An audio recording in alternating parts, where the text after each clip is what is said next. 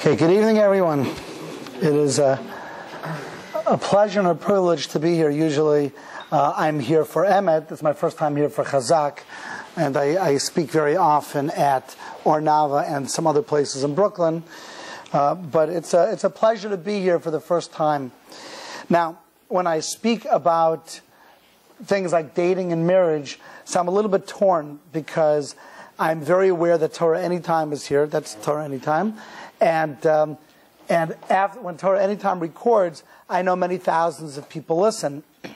So I can take one of my standard talks about dating and marriage, ones that I've given already, and give it to you, but then it'll just be a repeat of what's already on Torah Anytime. So it's a little bit of a challenge to come up with a totally different angle when it comes to dating and marriage that is relevant, just as important, but different, so that for my Torah Anytime audience, they too will get something out of it. I want to start by telling you how excited I was on Friday when I have a Galaxy S3. Anyone have a Galaxy S3? One guy, okay. Anyone here have an iPhone? Because they said that it's now more popular than the iPhone, but I don't believe it. Anyhow, Galaxy S3 from Verizon is a decent phone. I had a Nexus before. I'm a Verizon customer. But I was excited on Friday because I have been waiting since July for Jelly Bean. And you're all looking at me like I just dropped in from Mars. None of you know what Jelly Bean is? Jelly Bean. Do you know what Jelly Bean is? One guy here. Okay. So let me give you just sort of a Google Android 101. When you buy a Google phone, so it comes loaded with the software. And that software is pretty advanced at that time when it comes out. But a few months later, that software is outdated. And there's a new software that comes out. And that software should be sent wirelessly to your phone. And now you have updated software with extra features, and it's great. Verizon seems to have trouble getting their act together. And they're very, very late getting the new software. And therefore, Jelly Bean, and I'll tell you about that in a moment, was released in July, and it arrived December 14th. Slow. Now, but I was excited to get it, and it's called Jelly Bean. Now, Jelly Bean replaced ice cream sandwich. That's really the name of the software. And that replaced gingerbread, which replaced honeycomb. Are you seeing a pattern here? What's the pattern? They're all named after yummy foods. Actually, children's foods, right? Jelly Bean. What's the next one called? Do you know? There was Froyo, we forgot. Right, Froyo? It's just ridiculous. But in order to get you to be interested in buying the next phone, so they name it after delicious food. So, like, you didn't just get, like, 4.1.1, which is actually its real name, but you got sweet, colorful jelly beans. So I got my Jelly Bean. And after I got Jelly Bean, my phone refreshed. And after it refreshed, it right away popped open the USA Today news. So I'm all excited. My Jelly Bean new fast. By the way, it works with Project Butter. It does. That's its name. I don't know. They've got like, they must all be overweight in the Google factory, you know. So I'm all excited. My phone, Jelly Bean, pops open, USA Today. And what opens up? Man comes into school, shoots 26 people dead. And all of a sudden, that excitement over Jelly Bean, you know what I'm saying? All of a sudden, it seemed really ridiculous. It seemed almost inappropriate. Because if you're so excited about an extra software where the screen moves a little bit faster when you take your little finger like that, then perhaps we have forgotten what's really important in life. And that stark reminder, right when my jelly being open to tragedy and suffering reminded me that, not that there's evil in the world, because I never forget that. I have Holocaust survivors within my family, and one cannot forget about evil. One only needs to open the news and read and hear about evil. But what it does tell me is that we have the ability to get really unfocused and then get really focused, within the same minute. And that's sort of what happens in relationships. We can be very focused. We need a Ben Torah. We need someone whose Shabbat is important. We need someone who has good midot. And all of a sudden, oh, she's so hot. What? Whatever happened to a Bas Torah? I need someone who's, oh, he's cute. Cute? Where did that, what number in your big list of priorities did that fit in? That's literally like jelly bean that suddenly becomes silly after a minute or two. And yet we all fall into it, myself very much included. So we go from being focused, mature adults who have a plan, who have a goal, to people who, we get just caught up in silliness. So what I want to do today is I want to speak about the idea of beauty. And after we sort of get the idea of beauty down pat, we're going to go through 9 ways to keep your relationship vibrant, rooted, based in the Torah, and perhaps ways that you could find your bashert regardless of how old you are, regardless of your background, regardless of your history, whether you've been married or divorced. Rules that are the same across the board. Okay? Originally, I was going to call this talk Before and After. And the reason why is I have a daughter who just got engaged. Thank you, Mazel Tov. She just got engaged about 3 weeks ago. Very excited. She's not my oldest. I have 2 older sons that are on the market. But she jumped ahead, which is just fine by me. I was never in favor of making the younger wait for the older. I feel that that's just wrong. It's just totally wrong. If it's your time, it's your time. And, why hold someone back? I don't see it. If it's going to make the person feel bad, they've got to get over it and not be selfish. Even so, there is a before and after. And I'm looking at my daughter, and there's 4 weeks ago before she was engaged, and now after she's engaged, and I see a difference. I see a change. I see her trying to fit her life into his life. And to me, it's fascinating. I saw this very before and after poem. I want to read it to you because it's sort of interesting. It's not a poem. It doesn't rhyme, but it's sort of a dialogue kind of a poem. And it's got a little bit of shtick to it. So listen carefully. So it starts off with him saying, yes, at last, it was so hard to wait. Reminds me of my daughter, right? Couldn't wait. Yes, at last, it was so hard to wait. So she says, why, you want to leave me? No, don't even think about it. But do you love me? Of course. Have you ever been unfaithful to me? No, why are you even asking? But will you kiss me? Yes. Will you hurt me? No, I'm not that kind of a person. Can I trust you? Yes. You're my darling, she says. And that's so beautiful. That's before marriage, not the kissing part, because we're firm, right? But that's so beautiful, right? But then, if you read that entire thing backwards, that's after marriage. Want to read the backwards? It's scary. Ready? Let's read exactly what I just said backwards. She says, darling, yes. She says, can I trust you? No way. I'm not that kind of a person. Will you hurt me? Yes. Will you kiss me? No. Why are you even asking? Right? Have you ever been unfaithful to me? Of course. Do you love me? No, I don't even think about it. Do you want me to leave? Yes, at last. It's been so hard for me to wait. Exactly the same backwards. Ay, ay, ay. That's the before and after. We come in starry-eyed, we're all excited, I can't wait, I can't wait, I can't wait.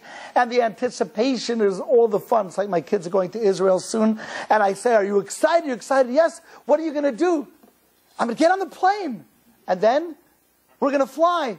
Yes. And we're going to go like so high. Yeah. And then I realized that for my 9-year-old and my 7-year-old, going to Israel means going on a plane. Yes, but when you get there, okay, we'll worry about it then. But at least I get to fly high on a plane. So too, when we're engaged and we're in love, we're all excited. And yes, I get to have a wedding and a photographer. And will it be a 4-piece band or a 5-piece? And my daughter, she called me. I came from out of town. I drove in from Boston. I couldn't even go home. I had to go to the dress store to see her try on dresses. I'm a good father. Here I am. Her try, right? And then I go to the hall and we have to, do we need a sax? Do we need a guitarist? Do we need a drummer? Can any of it be electric? Does it have to be live? And on. All the excitement is building. But the excitement is not the marriage. Of course not. Marriage is hard work. Marriage is tough. Sometimes it's brutal. Sometimes it doesn't even last. So let's speak a little bit about beauty. The world struggles with the concept of beauty. In the 1600s, the heavier a lady was, the more attractive she was. Do you know that? Yes, if she was heavy, she could hold a lot of children. She has girth. Where you picture the old Russian mamas, right? And they're you picture. I'm sorry if you're Russian over here. My grandmother's Russian. I've got the pictures to prove. Right? They're right. If you walked in like a model today, they would think, "Oy, Nebuch, she's got no food. Nebuch, she doesn't eat. Oh, and she throws up all the time." Yeah. Right? That's the models today. Because the definition of beauty has changed and continues to change. So, what is beauty? Once saw an article where they tried to explain that beauty is symmetry because little children are attracted to a symmetrical face. So if your cheekbones and your nose and your chin, but we know that's nonsense.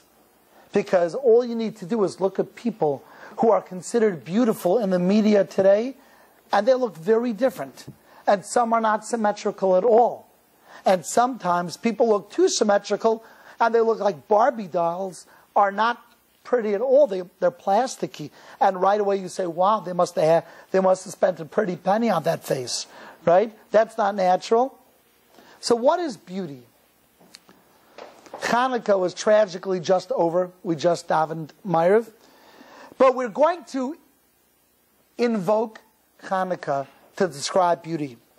You see, there was a great battle between the Greeks and the Jews. And the great battle boiled down to the definition of beauty. That was the great battle. Let's go back a little bit. The Greeks. Who do they come from? Noach had 3 children. Shem, Ham, and Yafes. Now, we all know the story. Noach, after the flood, decided he's going to plant plants and once again create agriculture so that people in the world would have what to eat. And so he planted grapes, grape seeds, vineyards. The grapes came about, the vines began to grow, and Noah came and he took those grapes and he made wine. And with that wine he drank and he got drunk. And at that point, after he got drunk, he got naked. Now, why did he get naked? There are some deep ideas over here. One idea was that it wasn't his fault. He didn't want to do it. It was the middle son, Ham. The middle son said, I don't want another child being born to my father. Because right now, we're the only 3 heirs to planet Earth. Me, my older son, my brother Shem, and my brother Yafes. 3 sons. And if they have another child, there's going to be a 4th son, and we're going to have to divide the world 4 ways. Nebuch. Not enough for everyone. And therefore, not only did he get his father naked, but without getting graphic, he caused his father not to be able to have children any longer. So Chum did something terrible. And then he left the room. And his father was lying there drunk, naked, abused. Shem and Yafes walk in. And Shem says, "This is terrible. We must cover our father. Come, Yafes, help me cover him." And they covered over their father's embarrassment. When their father woke up and he realized everything that had happened, he understood the nature of each of his children. And he said, "Each of my children I'm going to pronounce either a blessing or a curse that will be your destiny. Chum, what you did was terrible. You are cursed. You will be a slave to your brothers. Shem, what you did was noble. Not only did he cover his father, but he turned his own face away so he wouldn't look at his father's nakedness.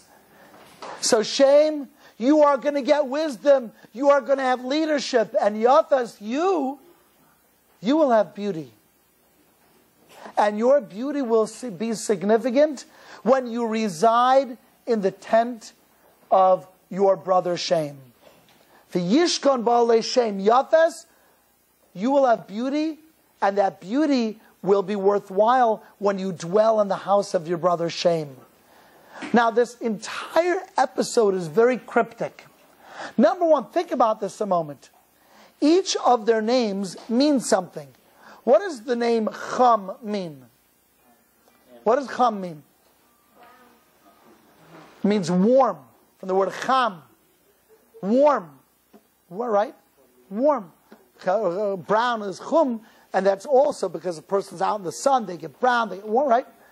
So he named one of his sons Warm. What does the name Yafes mean? From which word? Yafeh, which means beauty. And what does the name Shem mean? Name. So he named his son Name. But did he run out of names? There are only 2 other kids in the world. You name your son Name? Of course, he named them before the flood. So he names one of his sons Warmth, one of his sons Beauty, and one of his sons Name. What's going on here? It's strange, right? So the answer is that each one of these names, probably given through Ruach HaKodesh, each one of these names speak about the character of their child. And each of these characters can be used for good or for bad. And we have to understand the character. Chum is easy. Chum is warmth. Chum is hot. You're warm-blooded. In Kabbalah, it means that you're red. Right? There are 4 colors that are mentioned in Kabbalah, 4 different kinds of nature that we have. And they're listed as green, red, white, and black. Red is that warmth, that impulsive person. That person is very passionate, but that person could also do terrible things with that passion. Chum, for his lust and his greed, he did something terrible to his father. Yafes is beauty. Beauty could be used for good, and it could be used for evil as well. Somebody can seduce someone else, and they can do terrible things with that seduction. And what is shame? So we have to understand the name Shem. Here we go. Oops. The name Shem. What does Shem mean? So, in order to understand this, we must understand the Hebrew alphabet and Lashon Kodesh. And here's how it goes. This is a... What is this, everybody? This is a cup. Why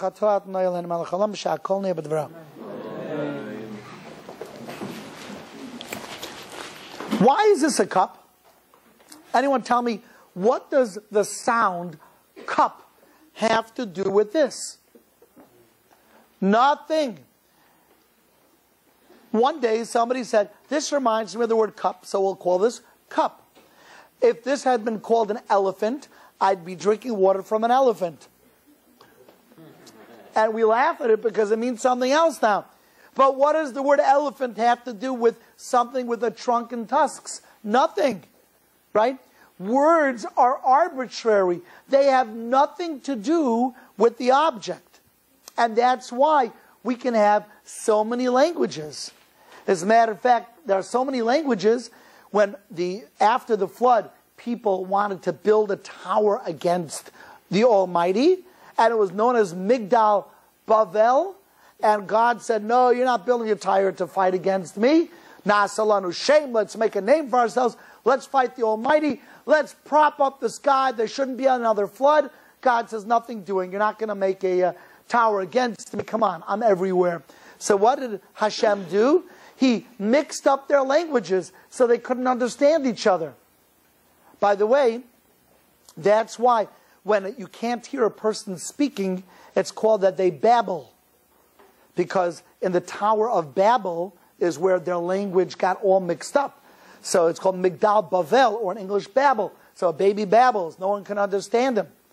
So in English or French or Spanish or Russian is meaningless. Das Vidanya means nothing if you're American. Spasiba, pajalusta, it's all, it means nothing, right? Does it mean anything? Terel, right? Noj, it means nothing because these are all arbitrary words. It means nothing. Hebrew is different. Not regular Hebrew, but the Holy Tongue. Lashon Kodesh is something else entirely. The way to understand it is, if you take that cup and you break it down, you're going to get molecules. And from those molecules, you're going to get atoms. And in those atoms, you're going to find electrons, protons, and neutrons. And you keep on going down, and you'll get quarks, and you get sprites, and keep going further and further. You get strings. You name it. It just goes really, really, really tiny. We think an electron is so small. The reality is that it's pretty big compared to the smaller particles that exist in the universe. Our understanding is that if you keep going down further and further, until you get to the very building blocks of the universe, you will find the alphabet. You will get Lashon Kodesh. You will get Hebrew. And that's the very building blocks. The words are not representative of an object, but the words actually are the object. The object is a composite of the words.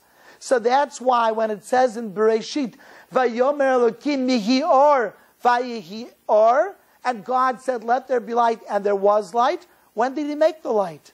The answer is, by saying it, it became light. The words become the object. That's why the word davar means an object, and the word davar means a word. The word for word and the word for object are the same word. It's amazing.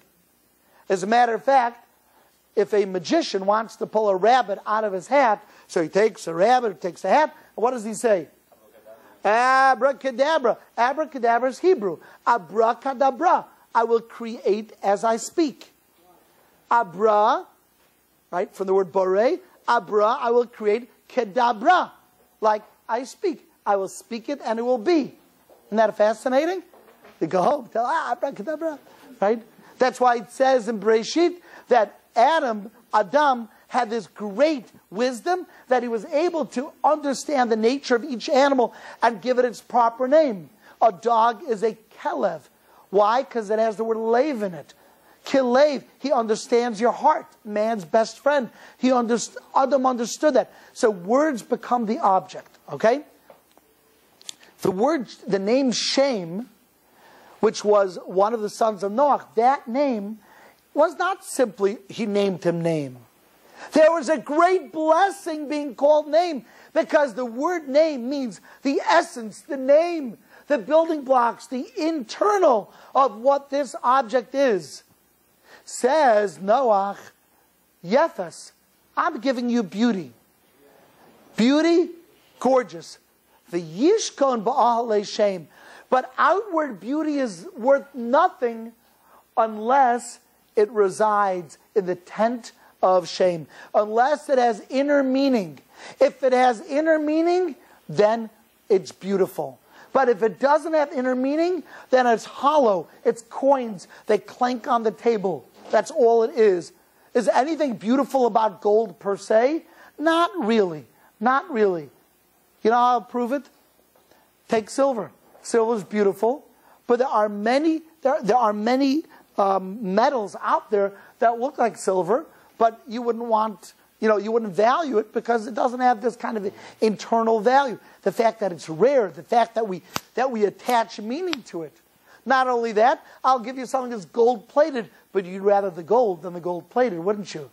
It's got to have meaning attached to it. The beauty alone is not sufficient. Correct? That's why, this is so beautiful. If you've never heard this, the Vilna Gaon says this. He says, at the very end, when we sing Eshet Chayil, I want a beautiful wife. I want a woman of valor. So we say at the very end, Shlomo HaMelech says, Sheker achein hevel hayofi, Isha yirat Hashem hi titalal. Sheker achein, grace is a lie. Charm, charisma, that's a lie. Hevel hayofi, beauty, it's vanity, it's nothingness. Isha yirat Hashem, but a lady who is God-fearing, hi titalal, she is praiseworthy. Says the Vilna Gaon, are you saying that beauty is nothing? How could beauty be nothing?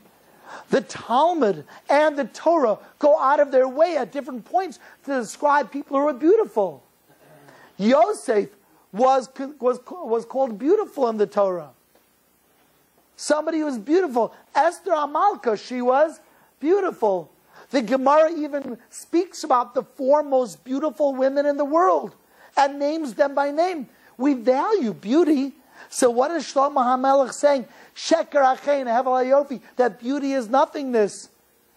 Says the Vilna Gaon, no, it doesn't mean beauty is nothingness. What it means is that if there's no God-fearing quality to this person, if they don't have morals, if they don't have values, so then the beauty is nothing. It's a cutout. It's a cutout. That's all it is. But if they're God-fearing, if they truly have values and morals and ethics, and they're people who know how to do chesed and they want to make the world a better place, guess what? Then the beauty is actually valuable. Then the grace, then the charm, then the charisma is worthwhile. We don't say, we don't look at beauty, we just look at... No. Beauty's good. Beauty's nice. But make sure that it's connected to a God-fearing quality. I'll tell you something pretty amazing. Sometimes you could find someone who's not so beautiful. They're not strikingly beautiful. But because they have a grace, a charm that comes from a God-fearing quality, men will see beauty in that. And women will see beauty in that. I see it all the time. We do a lot of single events, and there are guys who are really good looking, and the girls are scoping them out. That's what's supposed to happen, right? And you'll see guys who think that they're all that, and they're all cool, and they're like joking with their friends. You know who the girls are interested in? If during the meal they're singing, and the guy who begins to sing, guess what? The girls are looking at that guy. They're not looking at the guy chumming around with his friends. Because that guy, the one who sings, the one who has simcha, the one who's got that extra quality, that confidence that they're living a life of spirituality and meaning, is that not more attractive than the guy who's going like this to his friends? Is it? Right? I always see it's always the guy who gets into things. The one whose tefillah is the real tefillah. That's attractive. And for the guys, you should know it's the same thing. You think, and for those of you who are watching this Torah anytime, here are the men, here are the women. So when I point over here, I'm pointing at men, here are women. I want to tell you, men, or actually women, you'd think the guys only care about, oh, she's got to have a perfect figure, and she's got to look. I want to tell you something. I had a singles event at the house, and sometimes I have sort of random singles, but once in a while, I'll make a singles event that we really try to attract top quality men and women, because I want a marriage to come from this Shabbat. And we vet everyone who comes. We want people who have shown stability and they're healthy and emotionally, and like we really check them out. And we made one of these Shabbatons, and the guys came in, and they were like real quality guys. They had their lives put together, and they knew what they wanted to do, and they had parnassah, and they had this and that, and it was just like a bumper crop of amazing guys. But it was also a bumper crop of amazing girls.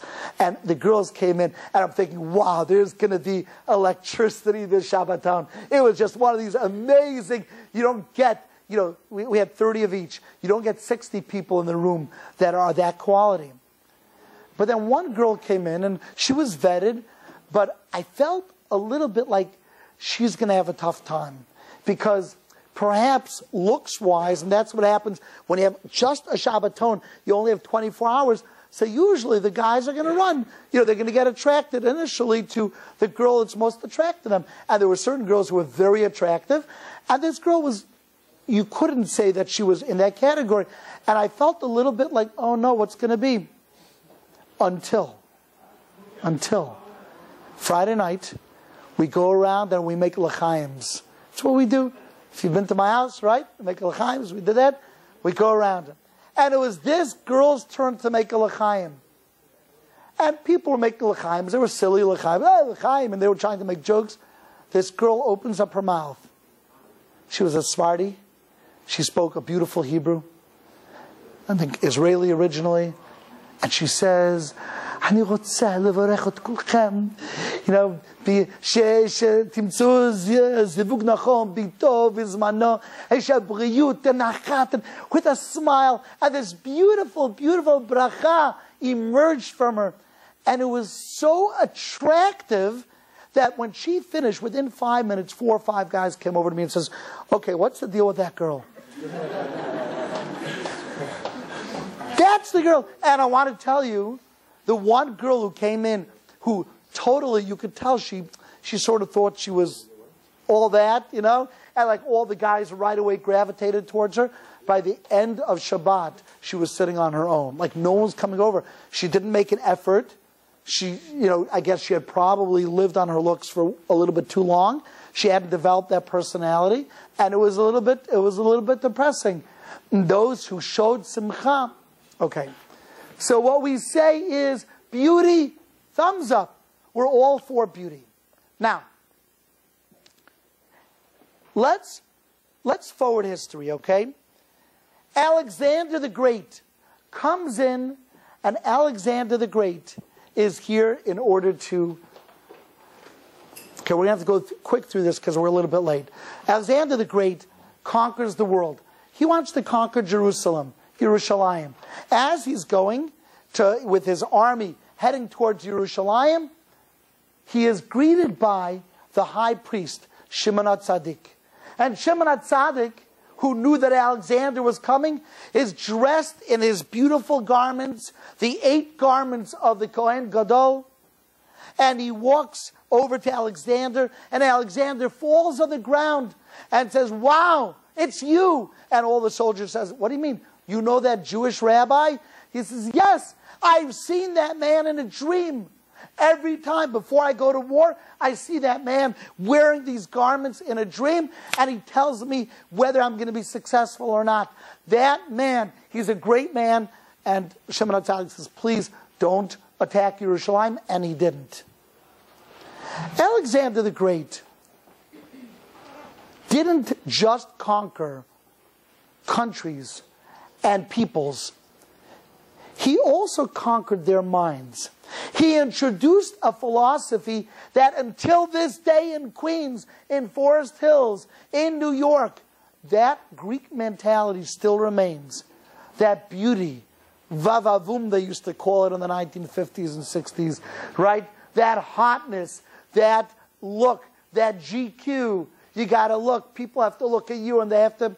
There's that Greek quality that is devoid of meaning, that we can celebrate simply the external. If I can't see it, it doesn't exist. You all know that in the great theaters and the great coliseums in Greece during the Olympics, when they would throw their discus or they would throw their javelins, what was the uniform that they dressed in? Their birthday suit. That's right. They would compete in their birthday suit. Why? Because why are we covering up the body? There's no shame. Comes Shimon HaTzadik, and Shimon HaTzadik says, you're wrong. It's not just about outer beauty, but it has to be connected to inner beauty. And this has to do with numbers.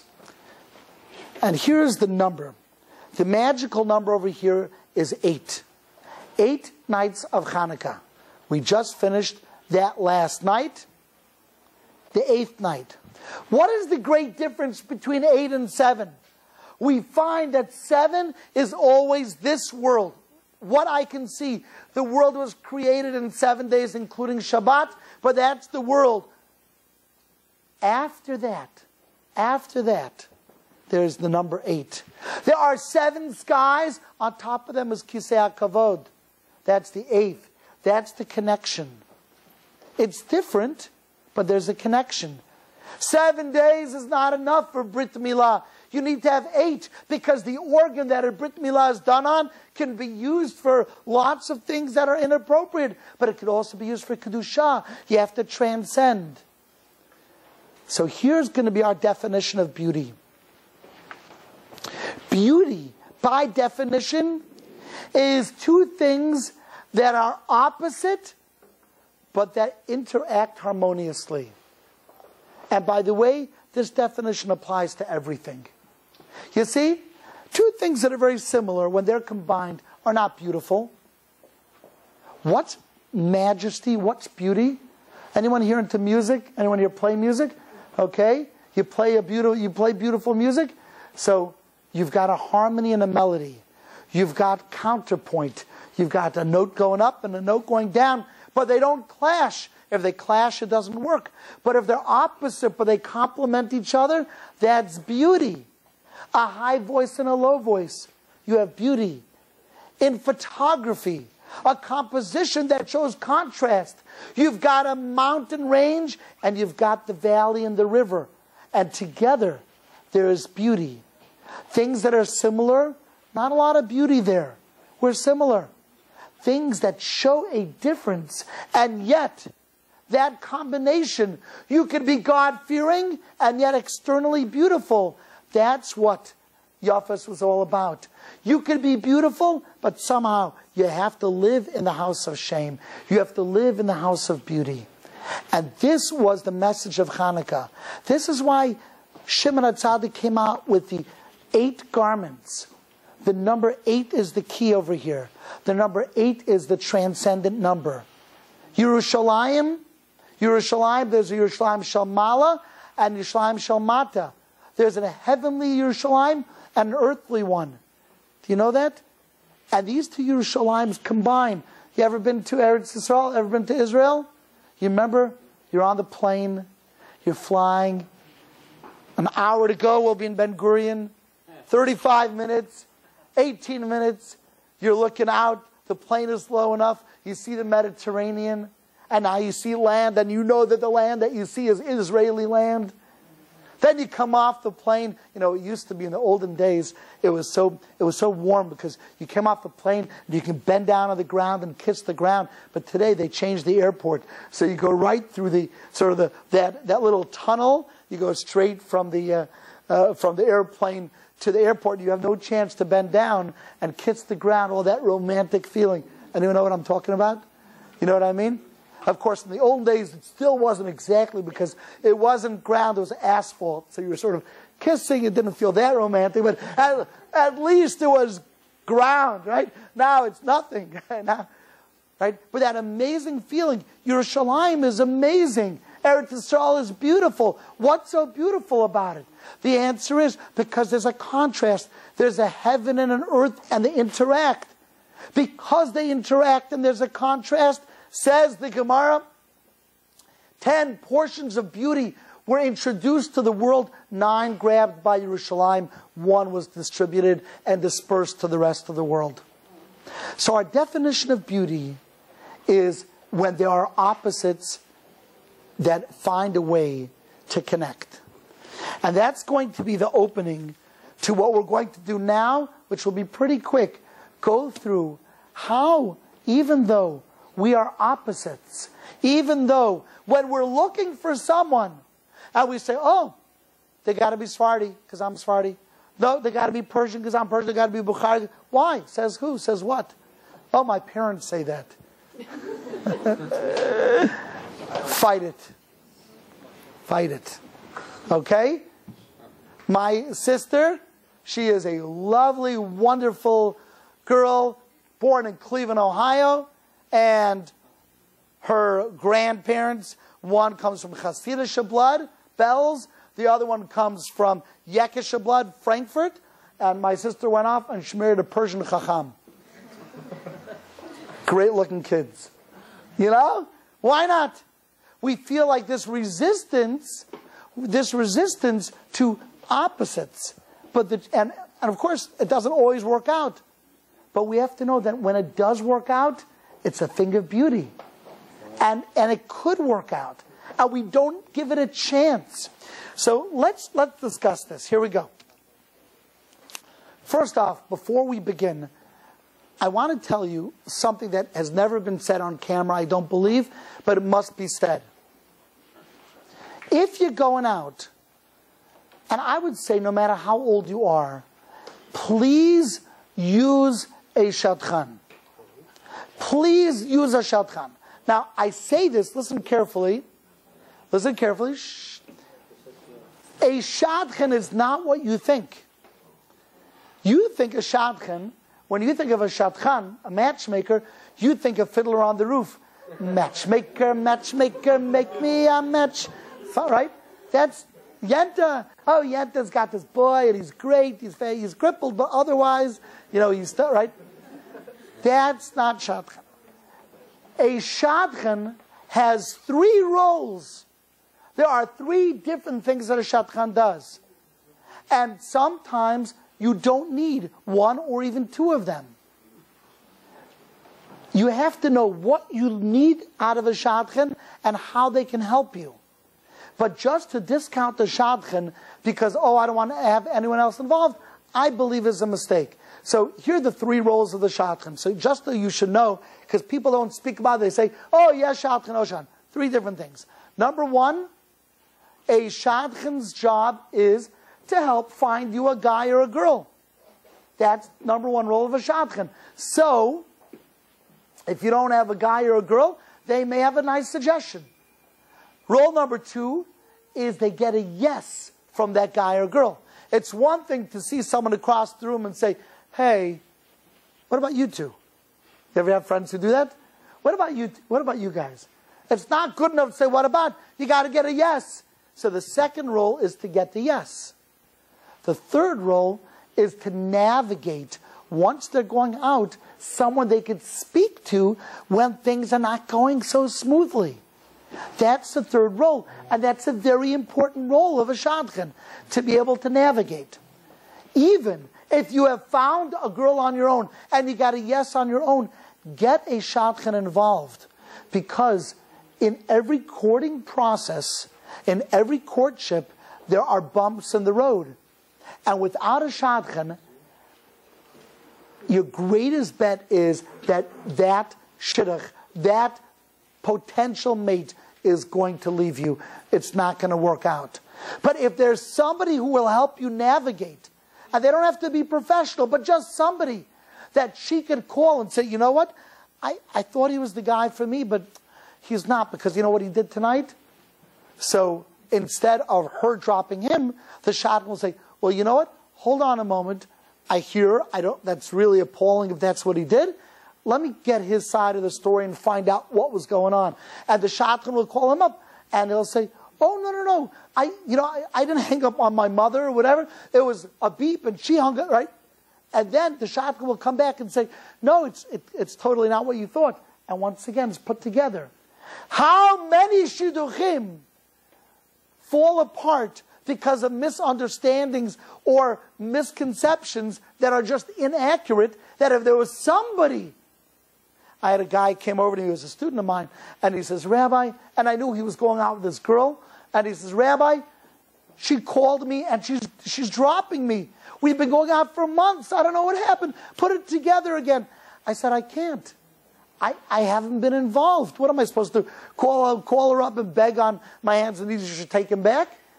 I said, if you had gotten me involved earlier, then maybe I would have had a dialogue with her, and I could have called her and said, look, what's going on? You suddenly drop him. Oh, I'm dropping him because of my father, right? So let me speak to your father. Me as the shadchan, I could have mediated, and I could have made it work. But now, I said it's just preposterous for me to just pop in, drop it in the middle to save the day. I'm not a relief pitcher. So, the thing is, he was a student of mine, and he really begged me, and I couldn't say no to him. So, I did go, and I begged on my hands and knees, and I did, and I normally wouldn't, but I did, and I became the matchmaker. And I put it back together, and now they're married with a few children. They're living in Israel. But this ended. This ended. And if there hadn't been a matchmaker with it. So do yourselves a favor. Don't be too cool to get someone else involved. It makes sense. Sometimes a couple becomes so close in the courtship that they can't really say what's on their mind. And then you'll never know. And then when they drop the bomb, you won't know how to react to it. Okay, here we go. Knock them off. Number one, invest 100%. Even if the other person's not investing 100%. When we're in a relationship, sometimes we're really doing what we should be doing, but sometimes we get a little bit absorbed in ourselves. And when we get absorbed in ourselves, we're not putting that effort into the relationship. When that happens, and that's your spouse, rule number one, these are going to be 9 rules. Rule number one is keep putting 100% in. Don't say tit for tat. They're giving me 50%, I'll give 50%. They're doing 25, I'm doing 25. No. Now, if long term, they've stopped putting in 100% long term, so then you may have to see a marriage counselor, you have to find out what's going on. But in the course of a marriage, people stop putting in 100% at all times. There are times when they don't. When they don't, you put in 100% and really put in 110%. Because it'll become so obvious that they're not pulling their weight in the relationship, that if you're in an otherwise healthy relationship, they will rebound back. So rule number one, in order to keep your relationship before and after going well, if they don't put in 100%, don't drop the ball, you put in 100%. Number two, be interesting. Be interesting. Be interesting. There's this conception out there that love will carry us through. Love, love, love, love, love. Guess what? We live in the world. And there's news in the world. There are things that are going on. We have causes that we're committed to. And if one side is very interested in the world, what's going on, whatever it is, and the other side said, oh, well, that's okay, you know, that's good for them, suddenly you're becoming an uninteresting partner. And if you're not an interesting partner, if you're not an interesting person, then your partner is going to lose their attraction to you. Look, looks are good in the beginning. But everyone knows that you can get used to looks. And looks fade. Those two are very critical points. I remember a few years ago, there was an actor who was married to a woman, and I don't want to say the actor's name, but he was married to a woman that many people considered to be one of the most beautiful women in the world. Beautiful woman. And guess what? He was arrested soliciting a lady walking on the street You know what kind of a lady I'm talking about? And everyone was waiting for the picture of this lady. Like, wow, if you're married to the most beautiful woman in the world and you're trying to pick up another lady, she must be even more beautiful. And then the news came out with a picture of the lady. And you looked at her and you say, what the heck? What? You're married? Like, where's... And it was so astonishing. It was so astonishing that there were opinion columns in the newspaper trying to explain how a guy who's married to this kind of girl could be running after that kind of... Right? The answer is that looks can only take you so far, and we get used to looks. Not only do we get used to looks, but after you're married, people will realize that you don't come out of bed looking like this. Guys have no idea how much preparation it takes for a girl to walk out on the street. Right? I know, I'm married. Like, what? Like, for a guy, what do? We put on a shirt, maybe it's from yesterday, maybe 2 days ago. Right? We put on the shirt, we put on our shoes. The guy's version of combing his hair is, boom, done. That's what I did. Yay! Hair combed, teeth brushed. Right? That's the thing. That's the guy. Tucks himself in. Yeah, no. Shoes untied. For a girl, it's this. You don't even know how many products there are. Right? Lip gloss, the lip liner, the lip with the lip, right? The lip liner, right? That's just the lips, right?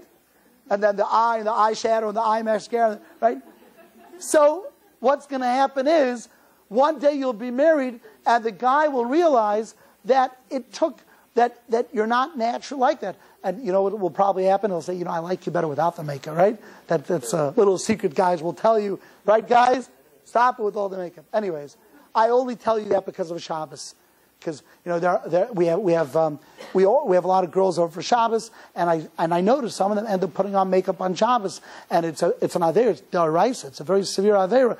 But because we have singles, so they say, I got to look my best. So I'm telling you, your best is without all the schmear. We don't like the schmear, right?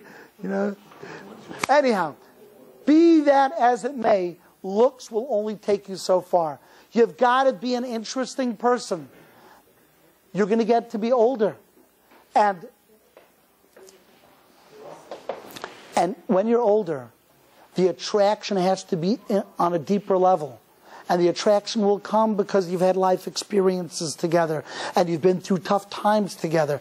But part of the attraction will be because you're fun to speak to. You're interesting to be around. So number 2, you want to keep the fire burning, be interesting. Number 3, and again, they don't usually say this in Chazaq, I imagine, but I don't know, maybe they won't invite me back, who knows? I may have already crossed a few lines, I don't know. Be romantic. And I just hear that my daughter does that all the time. Oh, yeah, I heard the O in the back. Yeah, my daughter, right? You hear, I have 3 daughters, they're all O to each other, right? Well, when we speak about romance, and this is sort of tough because we grow up, especially if you grow up religious, you grow up in sort of an environment that doesn't speak about romance a lot. You should be aware that the Torah is full of romance. It's full of romance. It's full of romance. Not just Shir Hashirim speaking about us and God. No, think about it this. If the metaphor that is being used between us and God is a metaphor of a man and a woman, it must be that it's a good thing for a man and woman to have that romantic relationship. Otherwise, the metaphor would make no sense. Does that make sense to you? So we have to be a little bit open. And within the Jewish world, I want to tell you, within the religious world, we have it harder than the non-religious world. Because within the religious world, we don't listen to love songs. We don't go dancing. So a lot of the expressions of romance that the world uses, the religious world doesn't use. Which means that you've got to pile on romance in other ways. You understand what I'm saying? And there are ways of doing it. Right? Send a romantic text message. Leave a romantic note. Right? There are ways of saying it, and somehow, anyone remember anyone see Fiddler on the Roof here? There's a song called "Do You Love Me?" You know what I'm talking about? Do you love me? And he says back, "Do I love you? Yeah. Well, I've cooked your clothing. I've mended your clothing. So that's got to be love, right? Do you love me? Well, I guess I love." Right? It's a stereotype. It's a stereotype that if you're religious, you can't express love. It's not so. It's not so. You have to, and it's healthy for the children, but done in a theistic way. But it's got to be done. So be romantic. Number 4. This is my favorite rule tonight. Ready for the favorite? Whoever apologizes first wins. It's my favorite rule. You apologize first, you're the winner. You got couples, you've got these arguments, these disagreements daily. You're going to have disagreements. You're going to. Think about it. Think about it. Think about being married. Are you hungry now? He's not hungry now. You're hungry now. She's hungry now.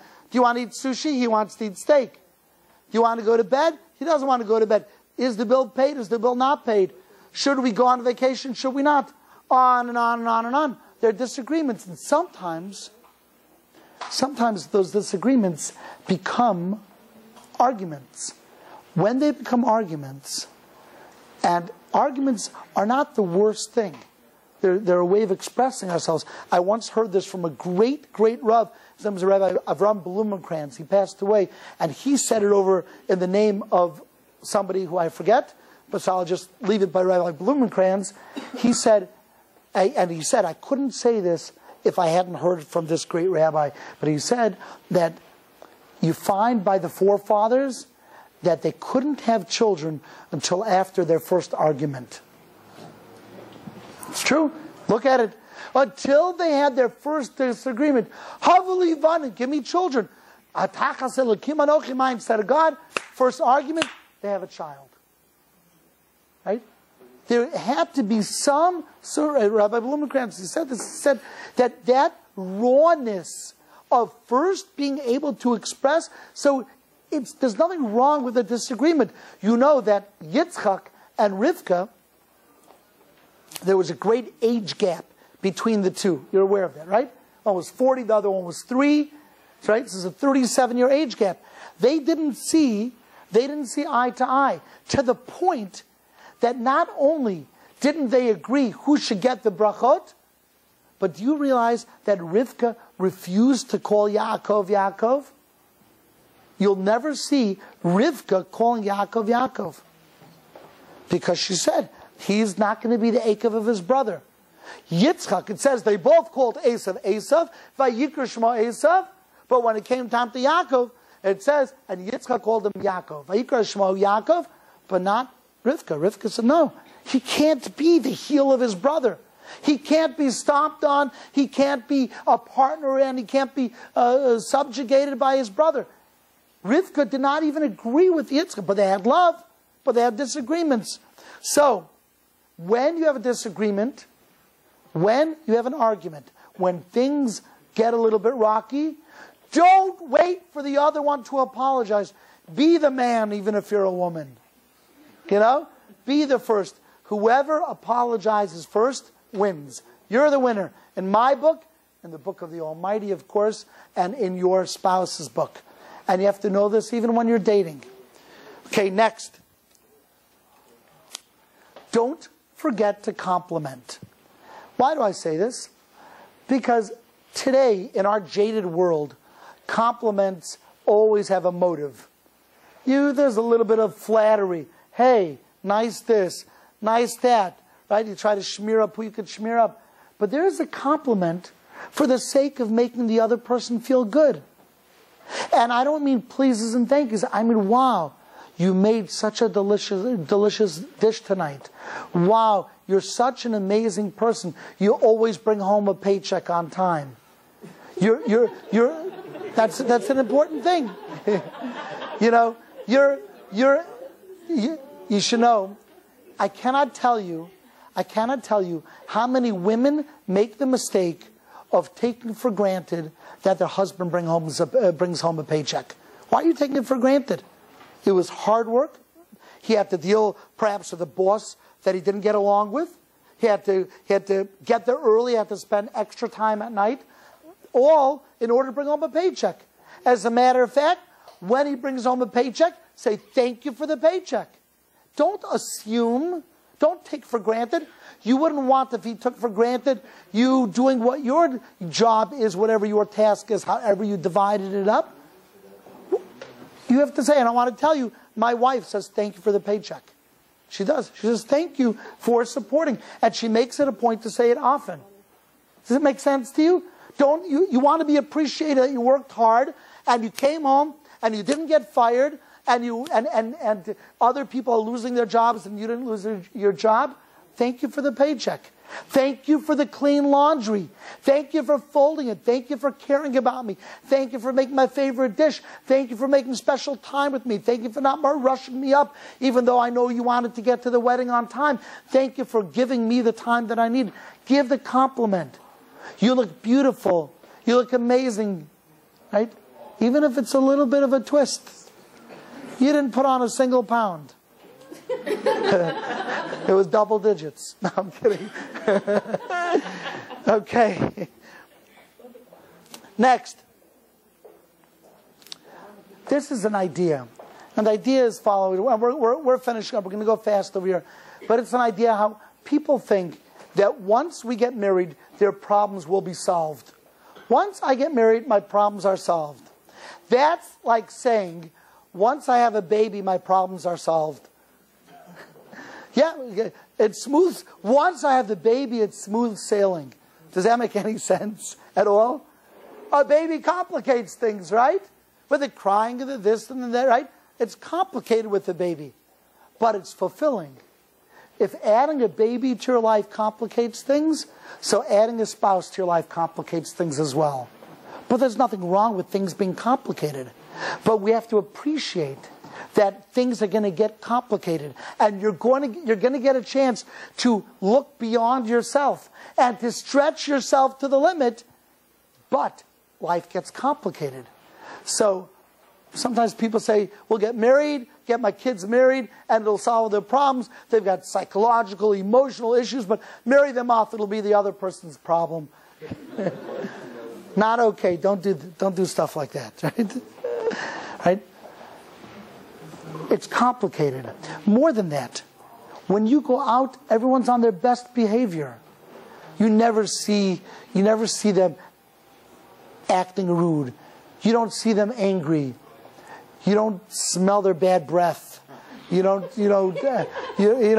have all these things that become very real after you're married. And that perfect person, that person who I thought, wow, this person is perfect, all of a sudden they're not so perfect anymore. All of a sudden there are chinks in the armor. Guess what? They never were perfect. So are you now married to an imperfect person? Are you married to somebody who's not perfect?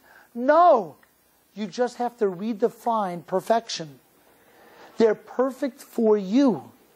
And that's not a play on words. They really are. What is perfection? If perfection is perfect on their own, then what are you doing in the relationship? They're perfect for you because they allow you to become the best you can be. I'm not the same person that I was when I was married. I was self-centered. I really was. I couldn't see beyond myself. I thought I was this really good person.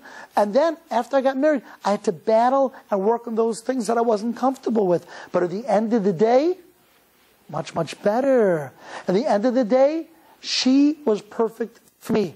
When I got engaged to my wife, my parents looked at her and they were shocked because they expected me to marry one kind of girl, and I married a totally different kind of girl. And they thought I was going to marry someone like me. And really, I married someone very, very different. But we were perfect for each other. We are now celebrating, God willing soon, our 25th anniversary. 25 years of happy marriage. Thank you. Actually, my wife deserves a thank you for putting up with me for 25 years. But so it is. 25 years of marriage. It was perfection because of the faults. You know, if you ever seen a painting that's totally perfect is a photo. A real painting, a real work of art has what's called tension. There's tension in the art. There's tension in the music. There's tension in the beauty, which is what makes opposites so beautiful. Next, almost done here. Your mood affects the home. It's a very simple rule. Don't think, hey, cut me some slack. It's my turn to get angry. It's my turn to be moody. I always say this. Women do not realize how much their mood affects their man. Men realize when they're ogres, when they are acting rude, it totally throws the house off. But I want to tell you that women have that same power to throw their man off. And when a woman's mood is, you know, when you're down, you know what happens to a man's psyche? I'll tell you what happens. When you're down and depressed, a man says, I'm not a good husband. I don't know how to make my woman happy. I'm a failure, right? We really do. And when you're happy, and when you're in a good mood, and when you're up, you know, we say to ourselves, what do we say? Who's the man? Who's the husband? Who can make his wife happy, right? We really say these things. So therefore, you have to understand, you have to have control of your mood. And therefore, I always recommend find things that you love, that are your security blanket, and use them. You like microwave popcorn? I do. So have a microwave popcorn at night. You like your diet soda? You like your warm bath? Take what you need to get yourself in the mood so that you don't bring the whole household down. Last two. This is a tough one. This is a tough one. Be open about your spiritual shortcomings. Too often, when we are married, there are things that the husband is more religious, more frum about, and certain things the wife is more frum about. And we're embarrassed to admit to the other one that we're not where they are. So instead, what comes out is a charade. It becomes a lie. It's not really who we are. And we never are able to grow with that other person. We're never able to grow because they don't know what we're struggling with. So number 8 is be open with your struggles. Tell your partner what it is that you're struggling with. Are you having a hard time with tefillah? Are you having a hard time with minyan? Are you having a hard time looking at inappropriate movies? Are you having a hard time speaking Lashon Hara? Speak to your spouse. They're there to help you. They're not there to judge you. We're not here to judge each other. But if we're not open with what we're struggling with, then you know what will happen? We'll hide our faults. And we'll start being secretive. And we'll start doing things behind our spouse's back because we feel that they're not going to accept us for who we are. Don't be that way. Allow yourself to be open enough. I'm not saying glorify. Don't say, hey, I'm doing it, I have no problem with it. I do have a problem with it. But I want to be open because I want to grow. But I don't want you to judge me.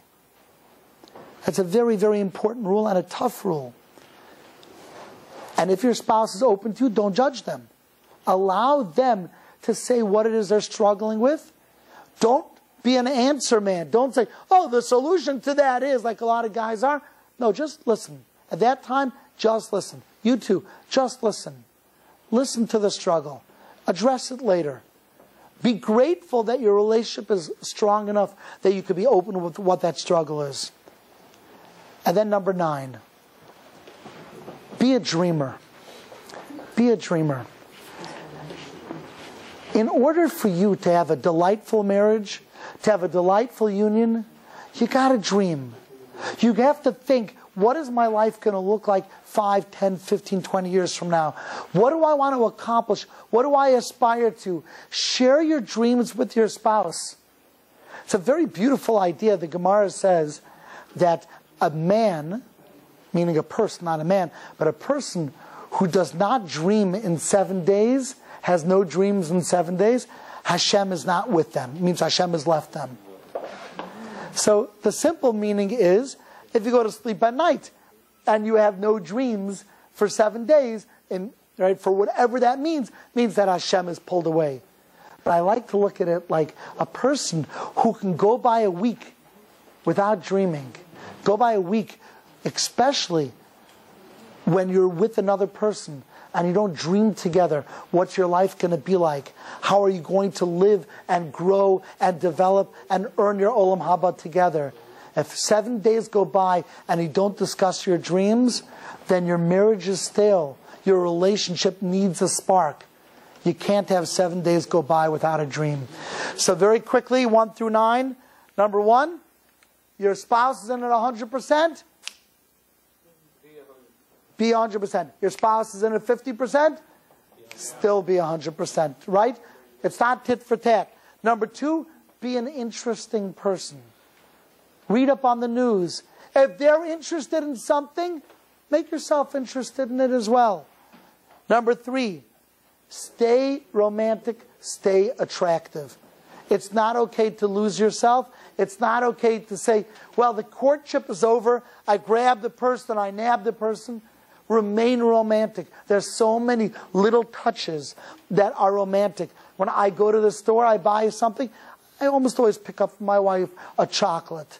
Or I pick up for her something else that I know that she likes. It's a romantic gesture. I'm not trying to fatten her up. I simply want her to know that sometime over the past hour or two, I was thinking of her. And there's something beautiful about that. My wife has told me sometimes that's even nicer than a big extravagant present. I want to tell you, I bought my wife an engagement ring, and a few years later she lost it. It wasn't her fault, but she lost it. It was a diamond ring, a very expensive ring. So I bought her a second ring. And a few years later, she lost it. Oh, it wasn't her fault. It wasn't her fault. You know, I travel. We have 11 kids, Kanai and Ara, and she, whatever it was, I don't blame her. The ring was lost. Do I say, well, look, I bought you 2 rings. What do you want? No. My daughter got engaged 3 weeks ago. We had a vart, a beautiful engagement party. Right as the guests were coming in, I call my wife up to the bedroom and I say, before you come down and greet the guests, I have something for you. And from out of her pillow, I hand her a box with a 3rd engagement ring, all custom made for her. Be romantic. It's wonderful. It's beautiful. And it's the fire that keeps a marriage going. Next, whoever apologizes first wins. Don't be too big to say I'm sorry. And don't be too big to say I'm sorry first. Even if you think it was their fault. Don't forget to compliment. People need compliments all their lives. You look great. You smell great. What you do is amazing. My wife, she'll listen to one of my classes and she'll say, wow, I really liked it. She'll ask me questions about it. Yesterday we drove back from Baltimore. She wasn't able to, I ran a Shabbaton in Baltimore. She wasn't able to listen because she was watching the kids while I spoke. She asked me to repeat her talk. She showed an interest, and it meant a lot to me. Next rule, when you add a person to your life, it doesn't simplify, it complicates. But that's a good thing. Complication allows you to grow and allows you to be all you could be. And they may not be perfect, you'll discover, but they could be perfect for you. Next, your mood affects your relationship. Your mood affects your household. Get a grip. Get a grip of your mood. Right? Your face is public property. If you walk in and you're sour, you're bitter, everyone's going to see it, and it's going to bring your spouse down. It's going to cause rift and dissension. Last 2, be open about your spiritual struggles. You're struggling about something, try to be open. Now, you don't have to say, I'm just saying, you don't have to say every mistake you ever made in your life. That's for the movies, right? Oh, I want to confess to you when I was 14. No, right? That's between you and God, right? That's not for everyone else to know. But if you're currently struggling with something, be open about it. Your spouse can help you or at least understand. And if your spouse is open to you, don't judge them. And the last the last rule of the 9 rules, how to keep it going now and forever. Be a dreamer. Have a dream. Speak about your dream with them.